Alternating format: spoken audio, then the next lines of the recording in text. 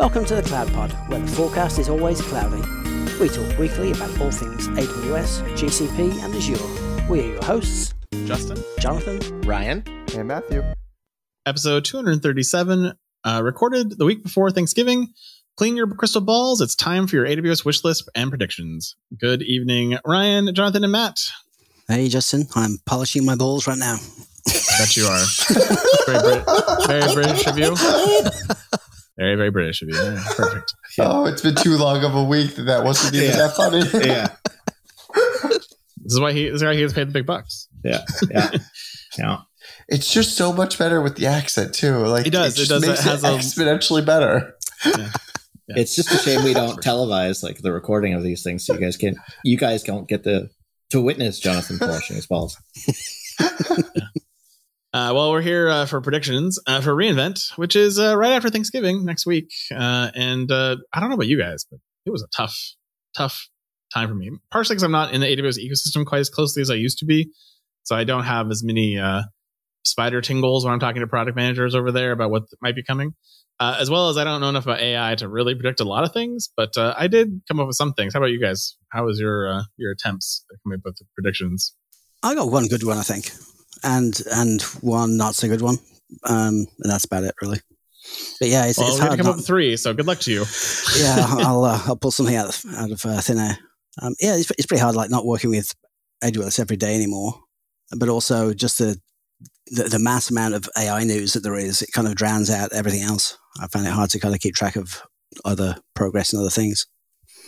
Yeah, I feel like everything's kind of gone incremental updates and all focus has shifted to AI everywhere. And if it doesn't have AI, ML, LLMs, insert any other AI-based acronyms in here, it's just like, okay, we're not doing this anymore. I think Code Catalyst was my last wish list item that I was like, this is really what Amazon needs to provide as a service. And then after that, I don't think I have any more items on the list. Like there's stuff that I could, it'd be nice if they improved it, but as far as big product asks, I kind of got nothing. So yeah, it's been a struggle. Yeah. Well, then we'll see how bad our predictions are, and then what they actually will announce, and then we'll recap and laugh at ourselves about how silly we all were. So prior to the show, Jonathan and I and Ryan and Matt all rolled. Jonathan and I tied. Then we had to have a roll off. That was fun with his balls. And so he ended up winning. So Jonathan has the first prediction of the show, followed by myself, and then Ryan, and then Matt picked up the fourth spot, which is very Peter of you, Matt. So well done. Indeed. I had to try. It just means I have an excuse because you guys immediately stole everything, even though we haven't even started yet. Just throwing it out there that's the reason why. That's the reason why. Yeah. I mean, you haven't heard what we've got to say yet, so you may not. Doesn't matter. You've immediately stolen mine. I've already told you you've stolen mine, Jonathan. Your good one or your bad one have stolen mine. Yeah. All right, well, Jonathan, that puts you on the clock then for your first AWS prediction. Okay, my first and best prediction is GPU support for Lambda functions. Does not exist? Does not exist. Interesting. I think there's many use cases. AI. But no way. Just in general, I think there's a huge use case for running Q to code or something on Lambda on demand. Lambda Labs is what I was thinking of. Things they provide Lambda GPUs. It's a different company than AWS. Yep. All right. Well, that's interesting and not a bad guess actually. Now you say it, and I didn't realize it wasn't a thing. Yeah. Could be compelling. All right. Well, then I'm going to go for my first one, which is list. I'm going to expect a new type of Graviton / ARM-based chip targeted specifically at AI, or just a new Graviton chip with AI smarts built into it. Of course. They only just released the Inferentia 2 this year, didn't they? Back in June. Yeah, that's still pretty general, inference related. I feel this is more of something more specific. So okay, I could be wrong, but it might just be a new grab. Well, I mean, that'll be the interesting when we argue about whether you get the point later. Because just because I said new chip and AI in the same sentence, which they will, but chances are they're going to say AI every 4 words. So yeah. All right, Ryan. I am going to go with another Lambda feature. I believe that AppMesh, AppMesh is going to support serverless workloads. Ooh, interesting. I like it. I mean, you guys said these were bad choices. You guys have done well. You haven't heard mine yet. That's true. Well, that's why I said it before you went. I see these things as more like what we actually want rather than predictions. That's why I said. That's why I did say it's the wish list / prediction show. Yeah. So it is a bit of a wish list. This is why we never win.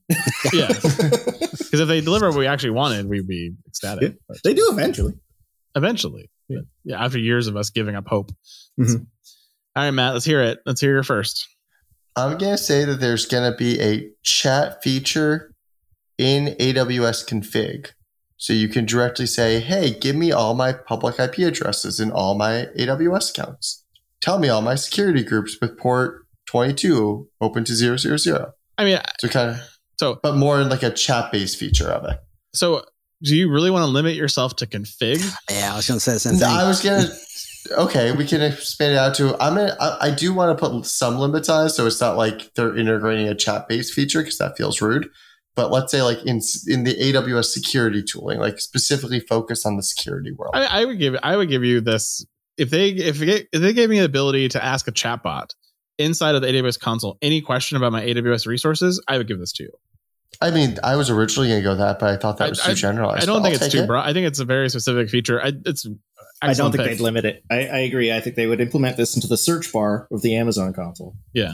Great. I'll take it then for anything. I was using the config as an example, but my original notes are about security. So there was a show topic that I killed for 236. So they actually enabled your ability to do resource center searches across your organization.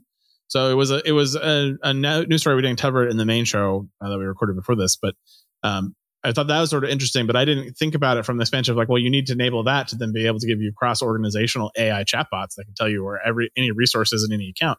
So I think you might be onto something here, man. Like being able to ask a general question to the AWS console, you might get this one. I'm mad now that I didn't come up with this. All right, Jonathan. Oops, sorry, go ahead, Matt. You can finish. No, that was it. I wanted to go general, but I thought that was too general. So I think if you were like they're gonna announce some AI thing for the console, that would be too general. But like specifically a chat bot feature, I'm okay with it. I literally have chat integration for console, and so so Matt, not only did you steal mine, but yeah, Justin would have thrown mine out immediately because it wasn't specific. He feels bad for the new person that's trying to do this for the first time. So he's giving me a little bit. All right. Jonathan, give us your second pick. Well, funny you should say I was that. going to use that. I was going to predict chat integration for the support portal. So querying documentation, best practices, and answering basic support questions. Not connector or connect, not connector, right? So this is support for Amazon services, not their support product. Yeah, Amazon customers, AWS customers using the web console to submit tickets, for exple. So basically a ticket deflection chatbot that you can, instead of going to that stupid form, which has never been changed, you could just type in free form. I'm having an issue with my EC2 instance where it won't boot. And then that would give you a link to how to fix your system to boot, or, it would give you additional questions potentially that you could then ask and then give you guidance or do something automatically for you. So there's quite a few options of how they could do that. Yep. Don't know that's cool enough for reInvent stage, but hey, maybe. I don't know. Like this year with AI, everything AI, it's fair game. So I'm actually more surprised that there isn't more of this, right? Like even the support options across all the clouds, like at best you get like a link to some articles that are relevant to your complaint. But what I want is like that chat ops integration where it's like, hey, I'm noticing this thing. It's like, oh, let me go reboot that thing for you. That's what I want the AI to do. I don't want AI rebooting servers. That feels reboot everything. Chaos engineering powered by AI. Ooh, that's a good one. I'm writing that down. Everything. All right, I'm up for my second pick. I don't know how none of you guys picked this one because this is my first thing that popped up when I was searching around for LLM and AWS. They're going to general announce Olympus, and they're going to say it's bigger than OpenAI's data set, is my guess. I don't know what Olympus is, other than a camera brand. It's their own custom-built LLM, like OpenAI or Llama 2 or any of those things. Oh wow. 2 trillion parameters. I thought they had something else that was released with Bedrock, but maybe not. They do, but Olympus is not out yet, and it's I'm saying it's going to be GA'd, and they're going to make it big and splashy, and that's my guess. This is the last time they Going all the way GA'd an GA? announcement at reInvent. They've done it before. It'll be available. I mean, Like GA. forever Okay, ago. maybe GA is the wrong. They're going to announce it on stage, and it's going to be for a bigger data set than somebody like OpenAI. But is it going to be usable is it going to be like Yeah, it'll be usable in private Bedrock. preview? It'll be in Bedrock. That's my guess. Something you can click. So it'll be publicly available. Yes, it'll be publicly available. If they already kind of announced that, but I guess it's not public available. I can't wait to argue about this point if you get it. Yeah, that's fine. All right, Ryan, what's your second pick? Let's see. My softball that I'm going for casting a wide net is I believe that at some point during one of the keynotes there will be a large sort of explanation of data sovereignty and the global conditions of which that'll become important, and they will leverage that into either plans or their strategy for new regions to empower data sovereignty response. So we just talked about European data sovereignty region they're building. Were you here for that episode? Yeah, probably. So you think they're going to have something about data sovereignty on stage? What that is, you're not sure. But it's fine. Yeah. I'm not going to win that one. You're right. Oh, well. I'll let you take dumb choices. That's fine. Yeah. I reckon you'll get the point for that. I reckon you'll get a point for data We'll sovereignty. see. Yeah. We'll I think see. you will. I forgot about the European thing, and I think I was actually. I thought it was just last week. Yeah. I mean, it's been a long week since that recording, but I'm pretty sure that was last week, and you were here. So, all right, Matt, Was your I second here last pick. week? No, I don't think you were. Oh. I'm going to go with something outside this world a little bit and go with there's going to be something about carbon emissions and green technology talked about during the keynotes. Whether it's, hey, with the new processors, we've been able to reduce carbon emissions in the same data centers, or something along those lines with carbon emissions, especially, given everything happening in the world. This will be fun to argue with you later because they're going to say something. You're going to be like, "That's it." And I'm like, "No, you said carbon emissions and green technology, but I'll take it." They've also sort of already done this like one or two reinvents ago, so I wonder. I mean, that doesn't mean that it doesn't mean they're not going to say it again. It doesn't. So you can take the easy points. I mean, it's very Peter again. Yeah, they released the dashboard and other stuff, but I was trying to figure out how to make it more specific, and I couldn't figure out a way to do that. So. We'd just argue about that too, so yeah, you're fine. I know. I started off with very specific, and then I was told, "Don't be so specific." Well, so the chatbot thing was like you called it a specific feature. Like I that's why I gave that one too. But yeah, again, words matter. Mm-hmm. So, all right, Jonathan. Words are hard. Words are hard. By the way, this would be a good reminder for you guys should probably show up to the recordings before predictions. That way, you know what was announced the last few weeks for Ryan's data sovereignty. Pass. That means Ryan has to watch them though, too. That's true. Oh God! All right, Jonathan, your third pick. I'm on the fence between two. So you came into the recording with two total. I'm glad you found the third. That you're now split between a third and a fourth. One I've used before, which was the Amazon Web Services running their own chip fab somewhere, which I think still makes total sense given their scale and the challenges in Taiwan and China. Well, the other one's kind of I don't know. I feel dirty winning it because it's just like, it's so easy. I want you to do that one just in case you don't. They're going to put AWS on a slide. Yeah. I think, okay, I'll go with the easy one. I think there will be a new Baremetal instance with more GPUs for AI training, specifically Baremetal Instance, though. I actually had that on my list. Have you been waiting months and months to hire your new AWS, GCP, or Azure architect, only to have them be poached at the 11th hour by a startup with a juice bar? Initiatives stalled because you're having trouble hiring? Well, I have a simple solution: Foghorn Consulting. Foghorn Consulting provides top-notch cloud engineers to the world's most innovative companies and can be burning down your DevOps and cloud backlogs as soon as next week. Foghorn certified AWS, GCP, and Azure professionals are armed with infrastructure as code, and from day one will be designing performant, optimized cloud-native or hybrid environments that deliver on the promise of cloud. Their FogOps solution even provides on-demand cloud engineering to augment your existing teams. Visit www.foghornconsulting.com or send an email to cloudtalentnow@foghornconsulting.com and tell them the CloudPod sent you. Your dedicated FogOps team is with you for the long haul, and they bring their own juice.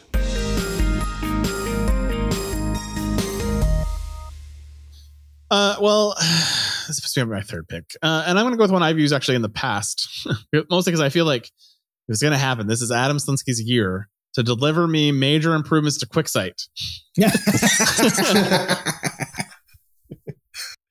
To make it more Tableau-ish, because like you came from there, you know what a good product looks like. You can't look at that product and say that's a good product. I expect AI built into it that makes me pretty reports.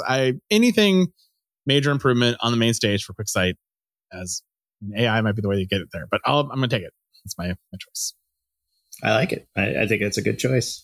And I really want them to actually do that, though. Mm-hmm. And then if it doesn't happen, then I know Adam Slinsky absolutely fucking hated working at Tableau, and he never wants to talk about reporting ever again. So it's going to go one of the two ways, and I'll never talk about this again. Either that or making a BI tool is just way harder than we think, and that's a possibility. There's nothing transferable between the two products. But it does seem like with Quicksight, like they do already and have for a while do like automated, like in sort of. I'm blanking on the word, like automated responses to your data. That's not right, but automated insights. Jeez. I mean, you couldn't remember the name of an Amazon product? I'm shocked. I know. They're named so well. They're named so well. I mean, but then you get the GCP and they're like so on the nose that you're like, it can't be that simple. No, it is. It is. Ryan, you're up for your third pick. All right. Well, this is where it turns into more of a permissions or a wish list item, but also bottom of the barrel, because I don't think this is going to come at all. But what I'm hoping for is some sort of IAM just-in-time permissions that's powered by generative AI. That would be cool. Mm-hmm. I was going to say, for adding permissions just in time? So what would be cool is that it's like figuring out what is appropriate permissions for what you're trying to do and generating a response based on that. Your wish list is good. I like that one. I'll take it. Like real-time policy generation.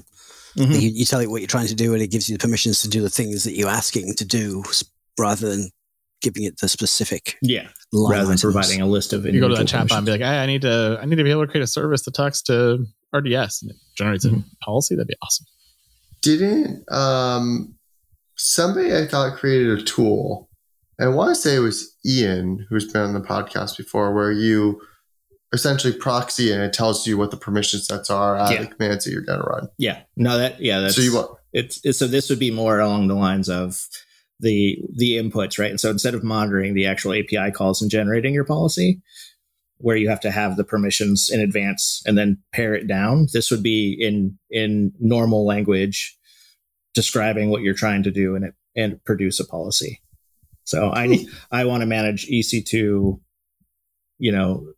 in this environment, but not, and only have access to, restart certain servers by tag or something, like that kind of thing. You would just say that, and then it would generate the policy based on that. Yeah, it's been a while since Ian's been on. We should ask Ian to come back because he's released some new stuff too, like IAM Live. He did that generates IAM policies by monitoring, basically what's happening for AWS, Azure, and Google Cloud.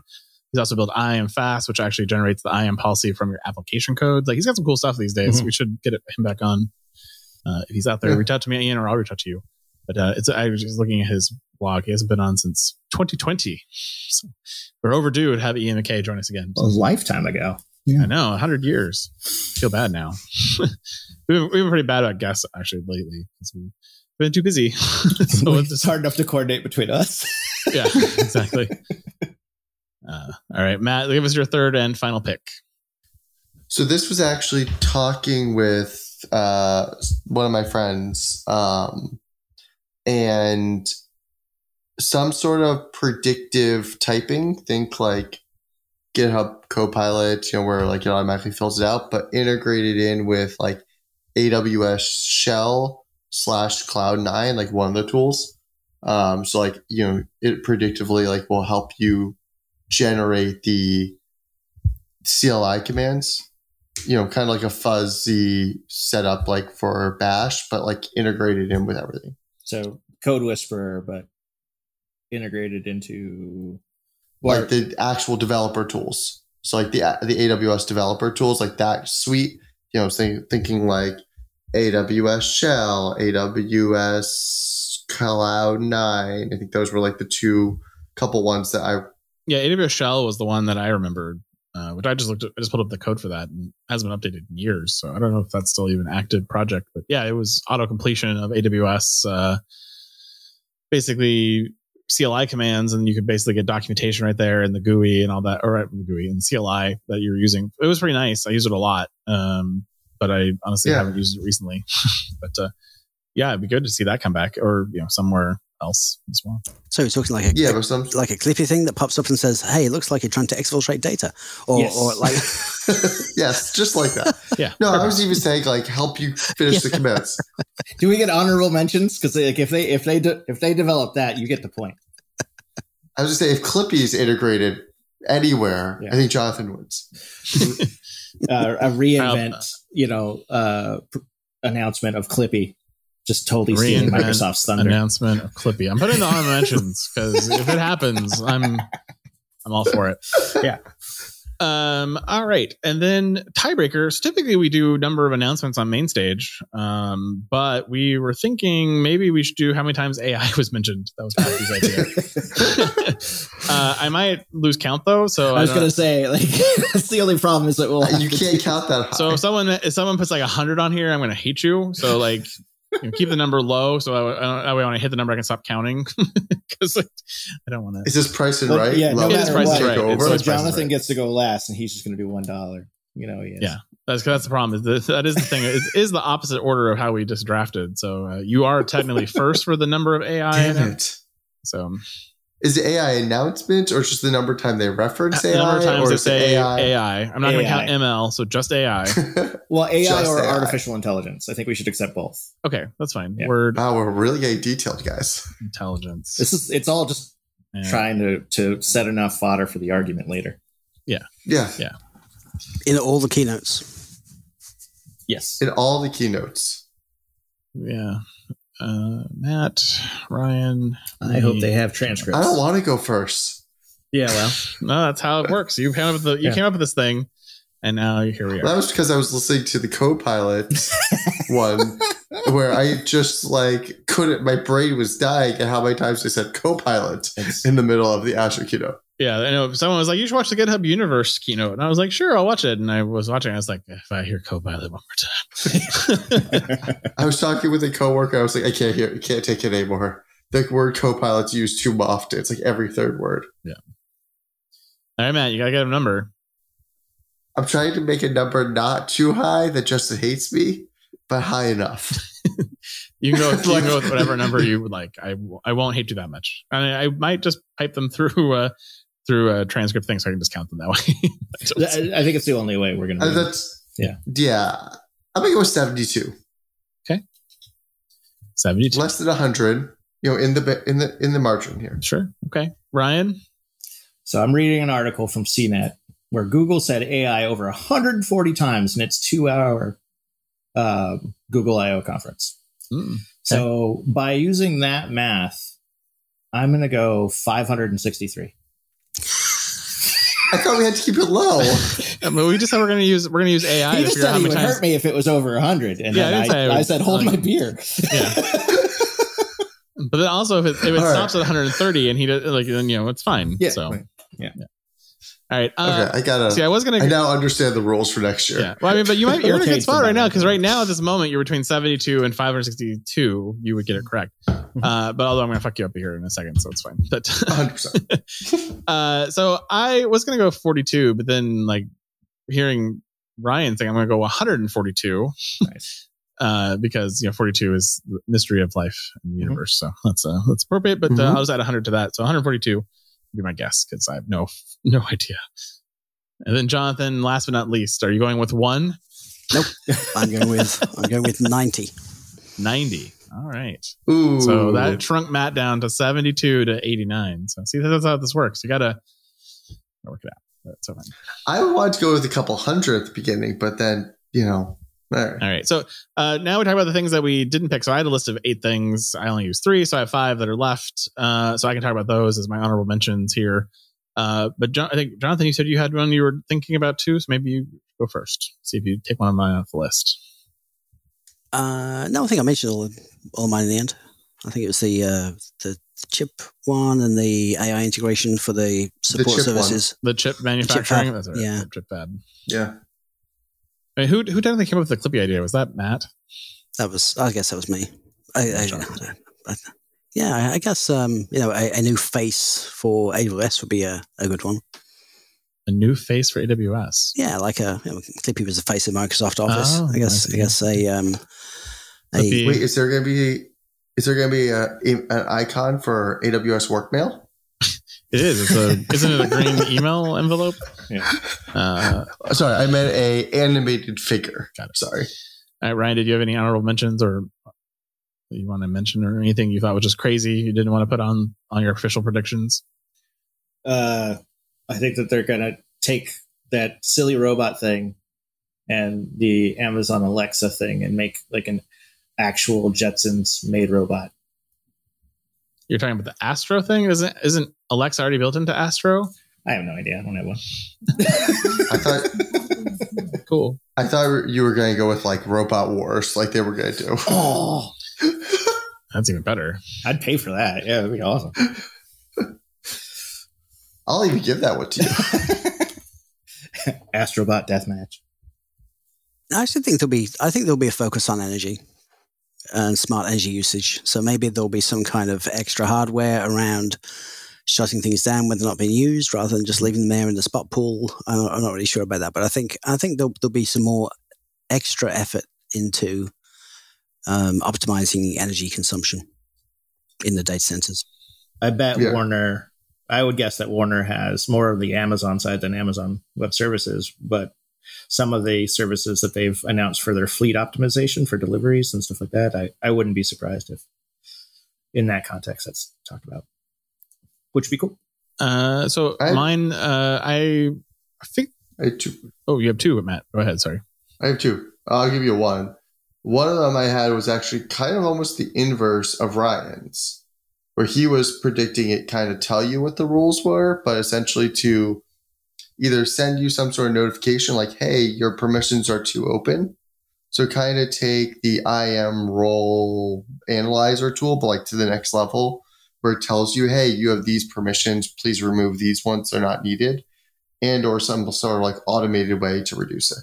Like it was going to automatically just in time, like, hey, we're going to remove these permissions because you haven't used them in the last 6 months. So, okay. So you think AWS is going to copy Azure's terrible feature that you love.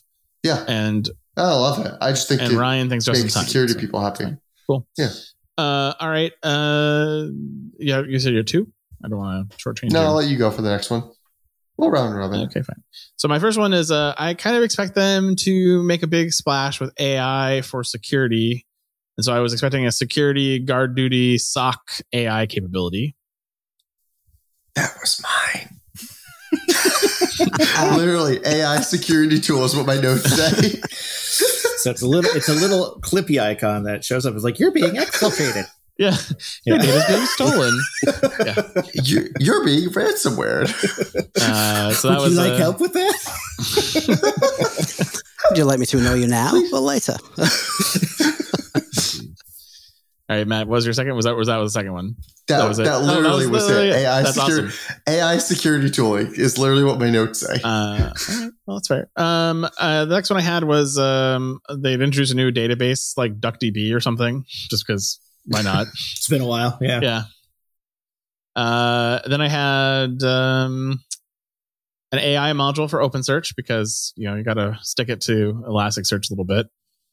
God, if they did shard, shard balancing, that'd be awesome. Shard balancing with AI, that'd be fantastic. And then my last honorable mention, I suspect that the Warner Masterclass this year will be in AI, and Warner will be explaining to us how Amazon has been on an AI journey for a decade or more, and will be detailing in ad nauseum the entire AI journey, which has now brought them to the Olympus announcement and Bedrock, because that will help shut up the haters who say Amazon is way behind on AI. Does paint a pretty picture. Yeah, so that's what I expect Warner's keynote on Thursday will be, is going to be about Amazon's AI journey and how much they've done and what they're doing, and then that may culminate in the announcement of the largest Graviton, Olympus LLM or whatever. But we'll see. That's my prediction. So I think we're actually pretty good for how much we belittled ourselves before we gave our predictions. I think there's some good guesses in here. Yeah, I guess so. Yeah, I think there's a lot of focus on the digital twin stuff last year and the year before, which we didn't really kind of understand a lot. We'll see what the use cases were going to be for that. And I know the sports video analysis and stuff has featured a lot in reInvent over the past few years too. So I wouldn't be surprised if there's more focus on the I can't remember what their simulation world was called. Their simulation tool was called for like physics sims and stuff. But I know companies like Tesla are doing a lot of real world simulations because they don't have enough real data. I'm sure other people building massive AI systems need real world simulations to test products and things in. So maybe some more around the whole simulated environment, simulated world thing, and potentially more digital twins featuring in there as well. All right. To be fair, I still don't understand the SimSpace Weaver product. I don't either. But I appreciate it. Maybe they could release an Alexa VR headset to use the Sim Weaver. I don't know. Well, overall, I'm pretty pleased with these predictions. So we'll see how we do. We'll talk after. I guess we did enough stuff here that impacts Warner. I guess we're gonna have to record on Thursday. We're hoping not to have to do that, but Thursday's gonna be good. Yeah, I think so. All right, because I'm going to see like data sovereignty or carbon emissions. That'd be a Warner type thing. I could definitely see that. So I think for fairness to all of you, we have to count all three keynotes. So, all right, all have a great week. Have a great Thanksgiving. We will see you on the other side of reInvent. And for those of you who are there, good luck to you all, because it's going to be right after the F1 race and right before the Super Bowl. So good luck to you all. Yeah. I'll be enjoying it from my house. Hoping out of that one this year. Yeah. No, I was thinking about going, and then someone mentioned the F1 and then the Super Bowl, and I was like, oh no, this is not the year. No, that was exactly my thought when you brought up the F1 thing. I'm like, oh, good. I'm not going to even consider that. Yeah, it's not even on my radar. So. All right, have a good one, you guys. See you after Thanksgiving. Bye. Bye. And that is the Week in Cloud. We'd like to thank our sponsor, Foghorn Consulting. Subscribe on iTunes or wherever you get your podcasts, and tweet us your feedback at #TheCloudPod. Or join our Slack channel. Go to our website, thecloudpod.net, for sign-up instructions.